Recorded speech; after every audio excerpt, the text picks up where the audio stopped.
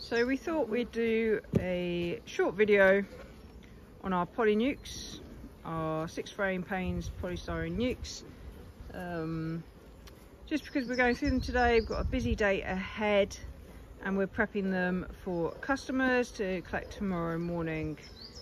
So the reason we send hours out in our poly nucs is we know they work. They've overwintered in these, they do really well, and we have the benefit of having a travel screen with them. So once we prep them, so this is ready to go. We found the queen, she's marked red for 2023. It's got 4 frames of brood, and we put 2 frames of pollen stores.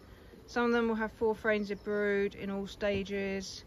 So by that we mean eggs, larvae and the capped sealed brood, or some might have 5. And then once they're ready and prepped, we'll then just put the travel screen over the top like that, and we'll tape that up, and then it'll be ready for the customer to collect early tomorrow morning. So ours are not left closed up for any long period of time. We'll come in very early tomorrow morning and we'll close them up tomorrow morning before they start flying. We'll carry them up to our collection point and they'll be ready to go. So no long periods where they're just sat in a storage area sealed up, and no correx boxes for us. We like these because they've got the open mesh floor and they've got the ventilation there, so plenty of ventilation for them when they're waiting to be collected, and they're not sat in transit in a box with little ventilation. So it works for us, and it obviously works for a lot of other bee farmers and suppliers, because our poly nucs are really popular for other suppliers to buy from us and sell their bees in them too. So that's the benefit of those over the correx boxes. That's why we don't do correx. We only send ours out in these. So let's have a look at another one. So this one's not been prepped yet. Roger's got the job of looking for the queen. Somewhere in here. She's obviously somewhere. She's either on the first frame and we're really lucky, or she's in the last frame. It's always a way. These ones have overwintered on a nuc and extension, and if they've been really big, once we've got them back to the farm, we've just put a top box on this one just so they've got a little bit more space till we go through them. So this is our next step. Go through them. Any splits that we make we'll then take out to another apiary. We've started queen rearing, so we've got queens coming out next week, and they'll go into all the splits that we're currently making, which is quite a few. Obviously she's not in the top box. Is that the top box? Top box. That's the middle? Middle. Okay. So yeah, she's a really good size nuc. Lots of bees. Another benefit of our poly nucs over the correx is, and us asking our customers to collect, is that we can get more bees in them.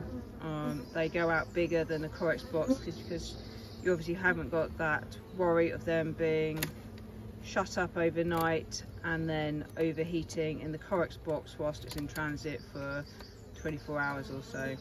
So yeah, another benefit we've got of ours. So I've had a good few weeks sending out our nucs. It's starting to slow down a bit.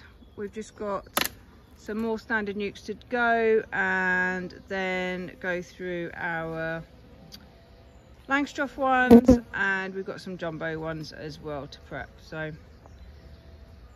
we'll get on with it. Lots to do today once the nucs are prepped. Ah, we've got her. Whereabouts is she? Down there.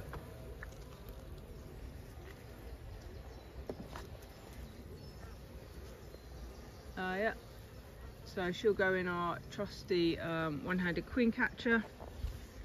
Which is a fantastic piece of kit. We can then keep her safe while we go through the rest of the hive. So we do like to use those. We're just going to mark her red for 2023. So our new queens that are going to be coming out next week are going to be marked green for 2024. So we keep her there, keep her safe, and then we'll go through this hive and see what we've got. Once these are done, we'll then take the splits out, and I think we've got quite a lot of equipment building up here, extension boxes, so we're going to try and take those out back to one of our sites as well to store them. And if we've got any more time after that, then we'll do a bit of feeding here as well. So there we go. Why we send our bees out in Paynes polynucs rather than correx boxes. So another key benefit of using the Paynes polynuc for your bee collections, or if you wish to deliver, send them out to your customers in them, is it's another colony, it's another hive for them to have, rather than just a correx box, which is a temporary hive. You wouldn't keep it in a correx box all winter. You can use these to keep them in all winter and overwinter them.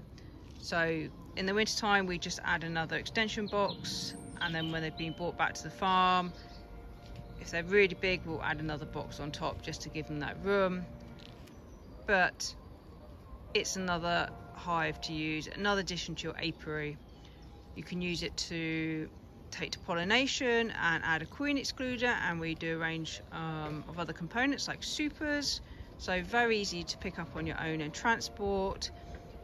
If you don't wish to run a full-size hive of 11 frames because of the size of it, the weight, these are perfect. As I said, you've got extension boxes to go on top.